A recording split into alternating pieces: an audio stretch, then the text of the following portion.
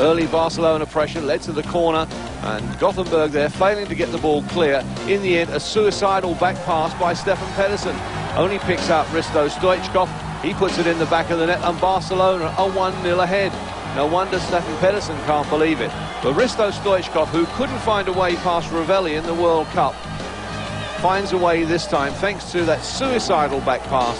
The goalkeeper there given no chance. So 1-0 to Barcelona, coming up to the half-time break. In fact, they should have increased their lead. Semvanos is the player.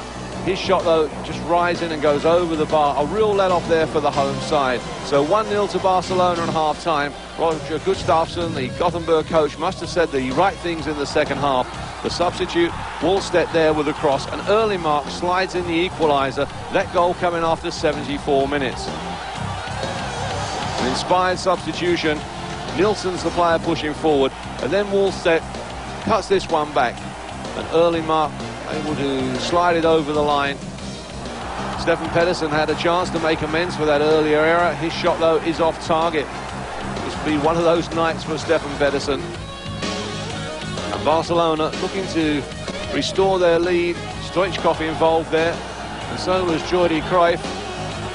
And that results in a free kick, which leads to Gothenburg's goal. The free kick is very quickly taken by Bjorklund. He picks out Nilsson, the fullback. It's a long floated ball forward, and Blomqvist gets there before the goalkeeper, and his glancing header finds the back of the net. Gothenburg take the lead. But quick thinking from the defender, and good finishing there from Blomqvist. And Barcelona, the seeded side, beaten finalists last season, find themselves losing 2-1 in Gothenburg. A surprise result, joy there for the Swedish team. Gothenburg 2.